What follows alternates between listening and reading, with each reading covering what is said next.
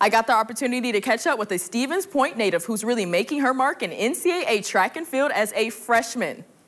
I feel like it hasn't really sank in yet. Roisin Willis just won her first indoor national championship gold medal in the 800. And if that wasn't enough, she set a new meet and facility record. It just feels surreal to, have all those titles next to that time. Overall, just really grateful for that performance and all that came with it. The standout Stanford athlete hasn't always been able to train in sunny California weather. Growing up in Stevens Point, she used to spend a lot of the winter training inside. It's definitely tough.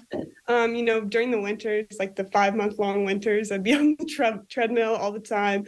Outdoor season really didn't start till May. The goal for many collegiate 800-meter runners is to dip under the 2-minute mark. Roisin was able to do that before she got to college. A huge accomplishment that also means a lot of pressure. And it definitely was pretty stressful going into my first indoor season. There's a lot of expectations, a lot of pressure. I always kind of put a lot of pressure on myself, but had very supportive parents and coaches my whole life. And, running is something I've always been very passionate about. Competing in a high level of track and field runs in Roisin's family. Her mom ran professionally after graduating from Western Kentucky.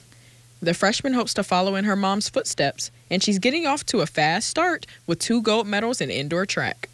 Winning the DMR was just a surreal moment. That was probably like the highlights of my track career, just seeing my teammates give it all for us. So I think that was just an incredible moment. And, it was kind of hard to calm down after all that excitement and realize, I got to go and do this by myself tomorrow, which was a little scary. But I think having that DMR kind of helped shake the nerves off. I knew I could do it again. So just having my team with me was really helpful. And I think it's just a really proud moment for us and for Stanford.